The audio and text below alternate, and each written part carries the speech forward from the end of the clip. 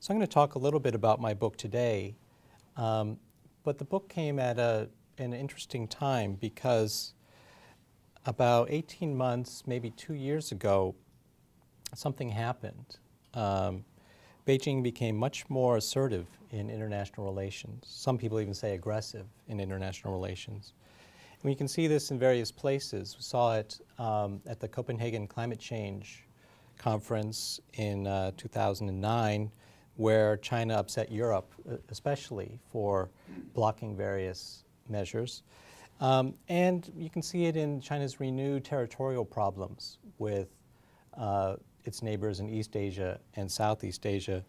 And then today in Washington at the Strategic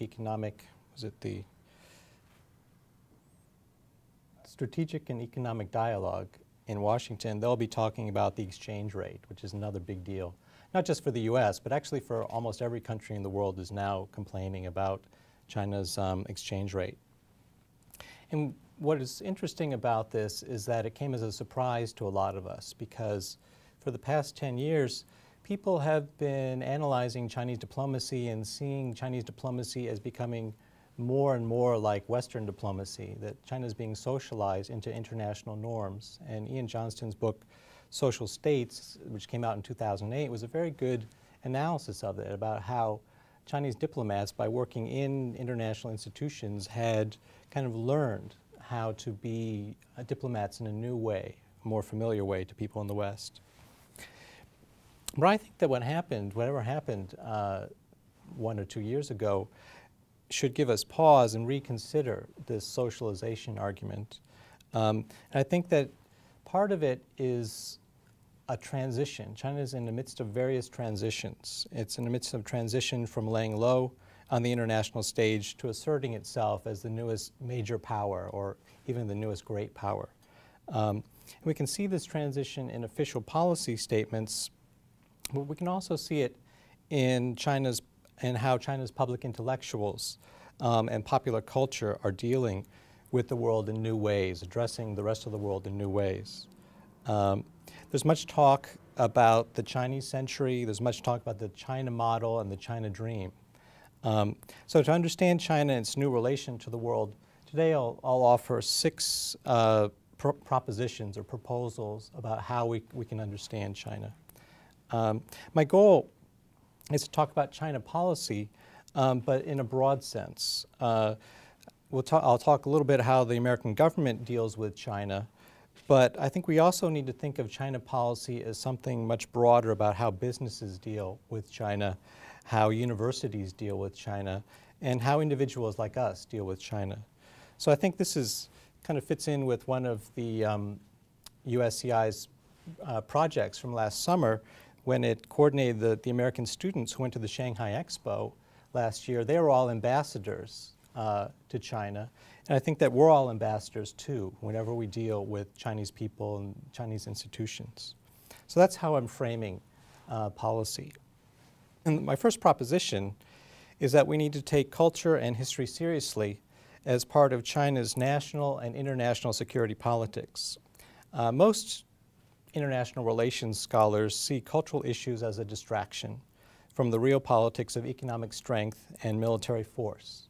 But I think that the opening ceremony of Beijing Summer Olympics shows how identity performances can tell us much about the political direction of China's rise. So if you remember, in August 2008, the world's gaze focused on China, on Beijing in particular. And what it saw through these grand performances and spectacular fireworks was the birth of a new superpower.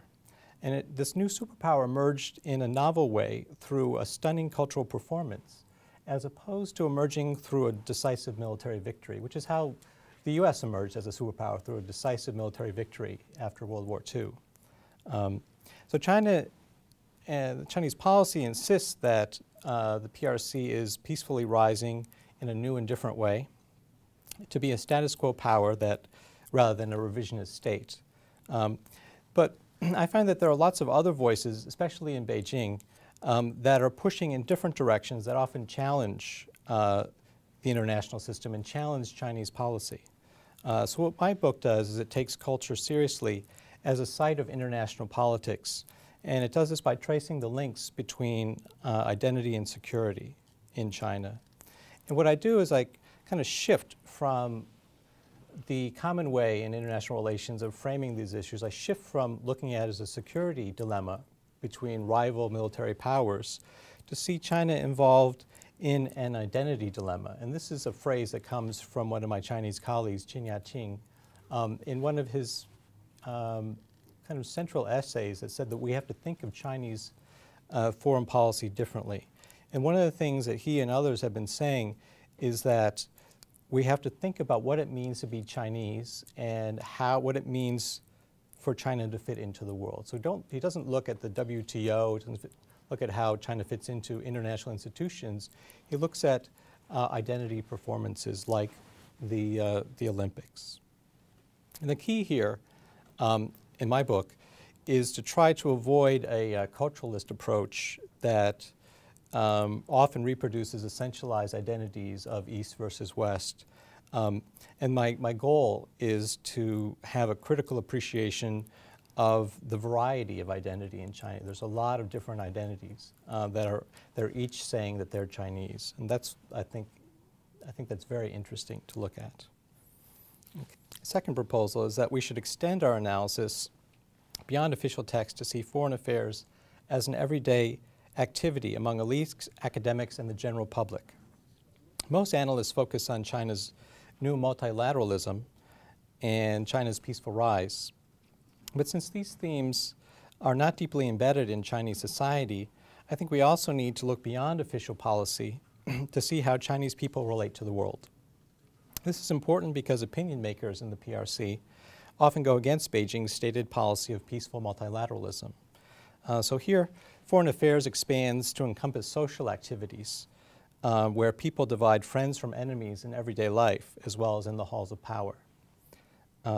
We thus need to widen the scope of our analysis to include unofficial texts in academic and popular culture. So in addition to analyzing official texts from the foreign and defense ministries, we also need to analyze Chinese film, TV, blogs, novels, and so on. And the idea is to understand the interplay between state policy and popular culture. So I guess what I'm thinking of here is this is a label from a mineral water bottle that I got at the Yuan. And I was thinking this is very interesting that they have ruins, the icon of national humiliation in China, on a water bottle label.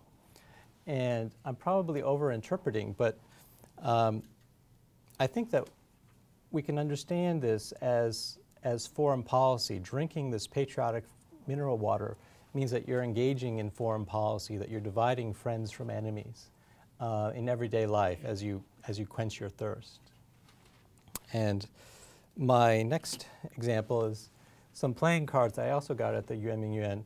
And to push this even further, to push it to its bursting point, I would say that you're engaging in foreign policy when you play cards with these playing cards, when you're playing poker. The third proposal is that Chinese foreign policy is not a stable entity. It's not a thing that we can capture and describe. It's a dynamic process that juggles different ideas. Right now we see different things being juggled. There's socialism, there's capitalism, there's Confucianism. These are all being employed at the same time in different combinations. And my main argument is that Chinese foreign policy grows out of a dynamic like this, but more of a positive-negative dynamic. While many analyze China by looking at pairs of opposites like East and West, politics and economics, domestic and foreign, hard and soft power, and they argue that one side, one factor can help explain the other, so that economic development, for example, guides the politics of foreign policy. But when I've been looking at Chinese discussions of what's going on in the PRC, I see something else going on. I see how these contradictory elements are often interwoven, that the PRC's national security is closely tied to its nationalist insecurities, that domestic politics and foreign policy are overlapping, that soft and power are producing each other, and that elite and mass are intertwined.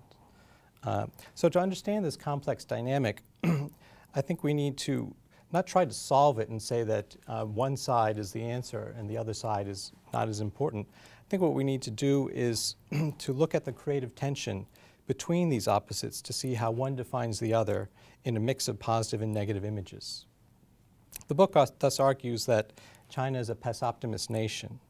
To understand China's glowing optimism, we need to understand its enduring pessimism and vice versa.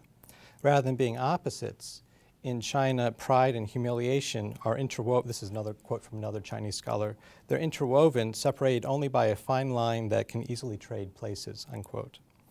China thus, I think, can shift, and we've seen this, can shift very quickly from positive optimism to negative pessimistic actions and back again very quickly.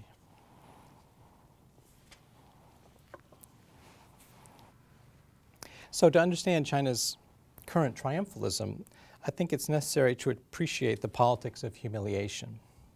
So how can we understand these radical shifts between celebration and protest and between cooperation and conflict? My fourth proposal, so you can see the yuan ming yuan keeps coming back again and again. My fourth proposal is that to understand Chinese nationalism and Chinese foreign policy, we need to understand Pessoptimism as what some call a structure of feeling. The structure of feeling sets the template for both domestic and international politics. Lots of people talk about emotional nationalism as a problem and rational nationalism as the solution, as if you can separate reason and emotion so easily. But I think that the idea of structure of feeling is useful because it enables us to take emotions seriously and account for how people express them in social structures and through networks. In this way, we can better understand how reason and emotion interact in official and popular culture. So in the book, I argue that China has two interrelated structures of feeling that we need to pay attention to. The first is the outcome of a propaganda policy that was the response to the Tiananmen pro-democracy movement in 1989. After the June 4th crackdown, Deng Xiaoping, at various meetings, at two meetings in particular, Deng Xiaoping concluded that the democratic uprising was the result of a failure in China's propaganda system. So it wasn't about democracy, it was about propaganda and whether it was working properly. So Deng's solution was to more deliberately and more rigorously teach China's youth about the proper way to be a patriotic Chinese person. And now it's extended since then to teach everyone through mass media how to be patriotic. The result was a new patriotic education policy that has been implemented at all levels of education as well as in the mass media, including museums, feature films, TV and radio programs. Patriotic education teaches students to take pride in China's glorious civilization, but it also includes a dose of what they call national humiliation education, which commemorates China's defeats between the Opium War in 1840 and the Communist Revolution in 1949. The century of national humiliation is written as a moral tale, and what it does is it knits together all of the negative events, the invasions, massacres, unequal treaties, and so on, of China's pre-revolutionary history, and especially those that can be blamed on outsiders. Patriotic education thus looks to a combination of national pride and national humiliation to teach people that China is peaceful and civilized while foreigners are violent and barbaric. This is not simply a history lesson. It tells people that the PRC still needs to defend itself against a hostile world. And conversations with Chinese students over the past few years confirm that national humiliation is now the common sense way of understanding China's modern history. It's not just about the past, it sets the template for a contentious understanding of international politics in the present and also for the future. So my argument is not that China's youth go around every day cursing America or cursing Japan, which I would agree that most don't. Rather, what I'm saying is that patriotic education themes come into play whenever there's a crisis, that whenever there's a military crisis or an economic crisis or a social crisis, national humiliation themes and language and slogans kind of come to the surface. This is because the national humiliation discourse, the narrative of national humiliation, has set the template for how people understand China's relation to the world. My fifth proposal is that Chinese nationalism is more complex than state propaganda that the party elite uses to manipulate the people. That China's Pessoptimist structure of feeling has deep roots in pre-modern understandings of civilization and barbarism. Beijing's current patriotic education campaign is successful, and it's seen as the most successful campaign in the PRC's history. It's successful because it builds on a structure of feeling that precedes this particular propaganda policy and predates the PRC. That was a lot of P words in one sentence.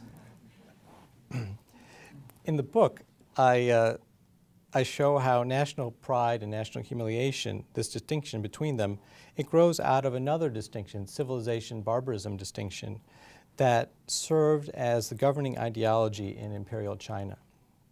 Here, civilization is more than Confucian aphorisms or Ming vases. Civilization is better understood as a discourse that takes shape in relation to its opposite, namely barbarism. So whenever we declare something civilized, we're simultaneously declaring something else barbaric, or drawing a line. Like in the West, because Western empires did this as well, this is Orientalism. Civilization discourse here involves drawing important political and moral distinctions. Distinctions between inside and outside, between domestic and foreign, China and the West, and between pride and humiliation. Classical Chinese texts, if you look at them, are full of passages that stress these kind of distinctions. Honor the king by expelling the barbarians is a very popular classical idiom. And now idioms like never forget national humiliation, rejuvenate China are very popular as well. This mix of entitlement and anger is very strong in China because it draws on self-understandings that are both very ancient and very modern. Chinese identity emerges in an interactive process that appeals to both modern victimization and ancient civilization. In this way, the party state gains legitimacy not only through economic prosperity, but through a form of nationalism that unites diverse groups, kind of country and city, for example, diverse groups of people as Chinese, and often against the West, and especially in times of crisis. I guess I should explain these maps. This is actually a Korean map, a Tianxia all under heaven map, but it's a very good example of the Sinocentric world order of civilization is at the center, and the farther away you get, the more barbaric you're seen. This is as it says, a map of China's national humiliation from 1927, published by, I think, the Commercial Press. It was a big map, probably about as larger than it is here. It was for instruction in classrooms. And in one of the chapters of the book, I argue that these two maps have the same hierarchical logic of China at the center, and all these territories are naturally Chinese, but they've been taken away by other empires. Or for Thailand, Siam, it says it was taken away by independence. So. What's the date of that? 1927. This is actually, I translated it, and it lists all the, so it's a list of lost territories. And most of these territories are now independent nation states. So this map is interesting because it shows this sort of overlap between imperial notions of order and space, imperial domain, and sovereign territory, because this outer blue line is listed up here as the old national boundary. It doesn't say old Qing boundary or old imperial boundary, it's the old national boundary. Taiwan is outside the inner circle. Let's see. No, Taiwan is A15. Yeah. What is interesting is that it doesn't actually have the South China Sea. line. It doesn't go all the way down.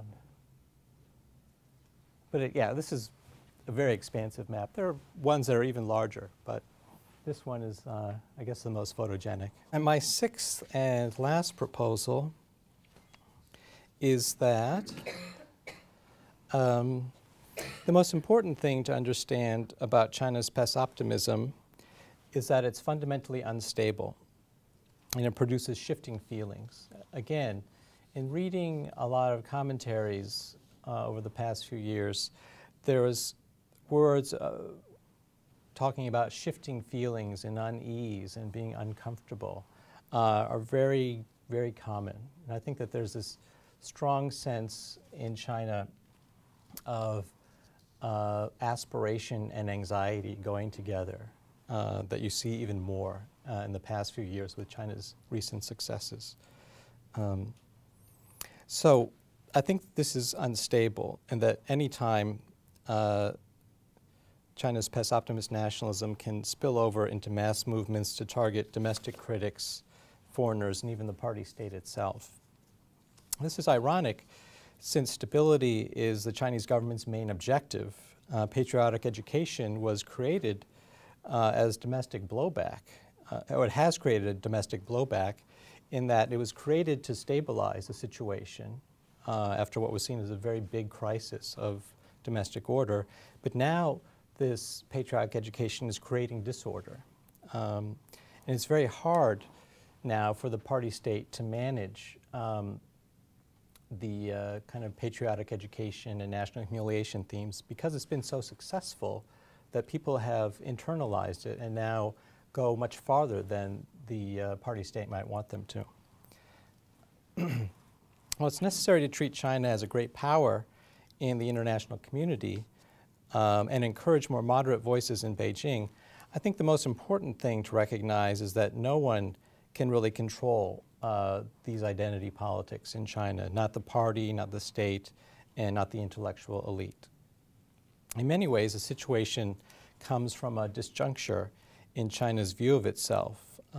There's lots of talk in Beijing about soft power and improving China's national image, especially improving its image abroad. But when you think of if there is such a thing as a national image, what does China see when it looks in the mirror? I think that the national image that it sees is both too small when it calls itself a poor developing country, and too large when it sees itself as the next superpower. So what I see going on is that the perceptions and capabilities are out of sync, and that this can warp both official policy and popular feelings, popular culture. This disjuncture between grand ambitions and kind of middling capabilities, I think could lead to conflict, because Beijing is promising its citizens much more than it can deliver in terms of global power and influence. So complex international incidents in this context thus often are read according to grand zero-sum geopolitical logic that reduces the complexity of Chinese identity to stereotypes of a virtuous East versus an immoral West. This, if you want to call it a gap, everybody likes to talk about like a wealth gap in China. I think we could call this a propaganda gap. This propaganda gap, I think, is likely to increase tensions between China and the West in the next few years because populist voices are demanding a post-American world order, and they're growing and they're getting louder, especially in the past year and a half. And they're getting louder because China is involved in another transition. It's involved in the transition of leadership to the fifth generation of leaders that will assume power when Hu Jintao and Wen Jiabao retire in 2012. Thus, in a way, I think that the U.S. has to be pessoptimistic about China as well. I think that if we can avoid caricatures of panda hugging and China bashing and soberly focus on important issues, that's the best thing to do. Focus on things like climate change, the global economy, human rights, and nuclear nonproliferation. think although diplomats and NGOs should continue to work in all these issue areas, it's important to recognize that it's not possible to succeed on in all areas. So the U.S. needs to prioritize these issues according to its own values, formulate a set of objectives, and then stick to them. And not just do it as official diplomats, but do it as part of a broad conversation of person-to-person diplomacy as well. I think we also need a new approach to how we talk about China in international politics. It's necessary to understand how Chinese elites use national humiliation and Chinese civilization as a template to frame international politics, and that's why I wrote this book, to try and understand the logic. But in the book I show how the century of national humiliation is not really a set of facts. It's a structure of feeling that guides a certain form of politics. So while we encourage China to move beyond national humiliation discourse, it's also necessary for Western commentators to avoid using the phrase national humiliation, as many do, like it's a historical fact that can explain Chinese actions. We need to understand national humiliation not because it's true, but because understanding it is helpful for exiting this particular narrative of international politics, which I see as a hostile narrative of international politics. I think it significantly narrows the possibilities for China and its relation to the world. So if we think back to the 2008 Olympics and the Shanghai Expo last year, it showed us how happy and hospitable Chinese people can be, especially welcoming the world to China. But since Beijing tends to personalize international politics, other countries need to be prepared for harsh popular reactions whenever China hits a bump on its road of political and economic change.